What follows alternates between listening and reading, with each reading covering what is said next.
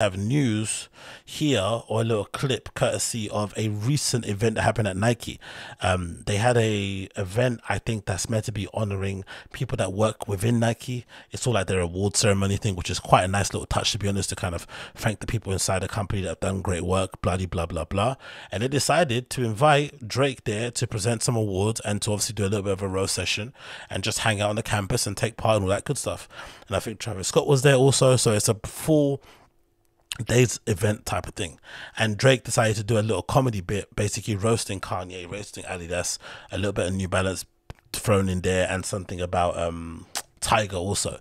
But the takeaway from this is people thinking that Drake was dissing Kanye by the joke he made about Kanye here regarding Adidas, which I don't think was a Kanye diss. It was more so a diss against Adidas and just generally an observation of what's going on in culture, because for the most part, from what we know, Drake and Kanye are back cool again. I don't think they aren't cool again all of a sudden out of nowhere, because I think we would have heard about it by now. So I do think this was just like a harmless joke that was said, but it is quite impressive how funny or how tight Drake's material is compared to other sort of stand-up comedians that you might see, you know, with specials out there, especially ones that have more out on YouTube and whatnot that are under 30 minutes.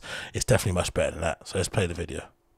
I've obviously grown up with this check on me. I don't know if you can see it. It lights up. This jacket belonged to.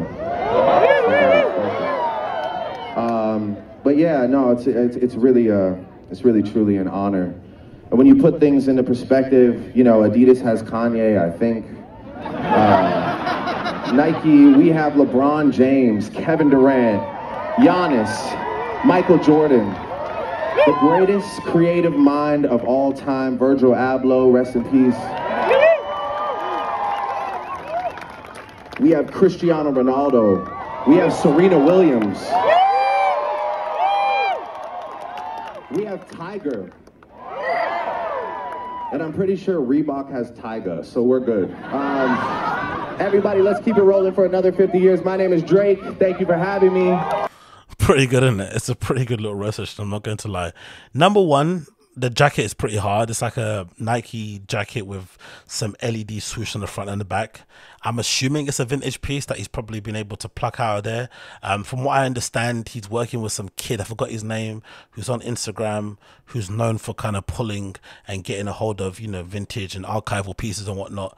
And, you know, if you've seen kind of Drake wearing some interesting pieces in terms of combat pants or skateboard t-shirts and shit, I think that's the reason where he's got, that's the reason, the place where he's got it from is that kid.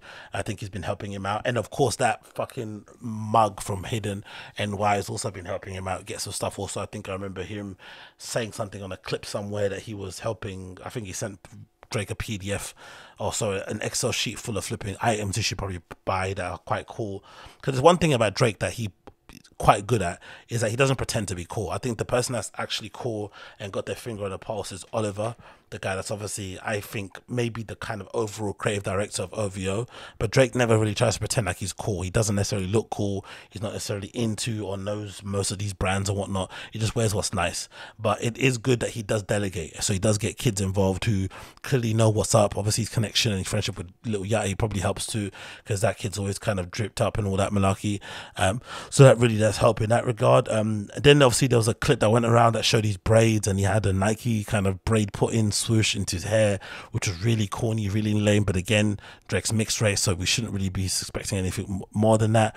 But I thought the bit was really good. I thought the little stand-up special thing that he did was really impressive, very tight. But we should also be surprised, because I remember he did like a similar sort of thing at some NBA award type thing, and he absolutely crushed it. So clearly the guy's got jokes, clearly the guy's got good timing, got good stage presence, and he's just a kind of proper multi-hyphenate. He's like this era's version of like a Jamie Foxx. He can do it all, right? He can act, sing, rap, maybe not dance as well, but he's definitely got everything into one. You could imagine if Drake does decide to retire from rapping and whatnot, he'll make a decent actor, especially considering his work he did at Degrassi, sorry, and just looking at music videos he's put together and how he's acted in them. He's got that it sort of factor when it comes to acting and whatnot. So clearly there's something there. But pretty decent little thing they did there for their employees, I'm not going to lie.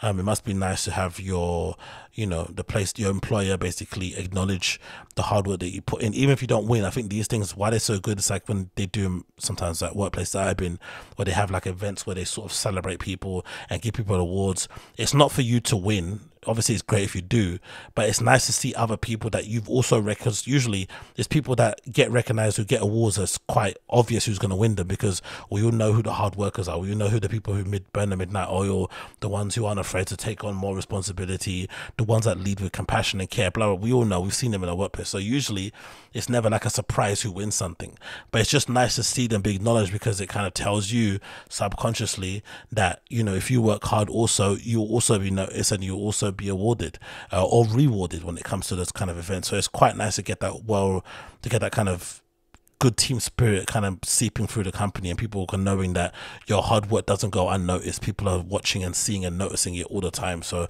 I do love these kind of things. As corny as they are, I'm a big fan of them. I think they really do go a long way in terms of boosting employee morale overall.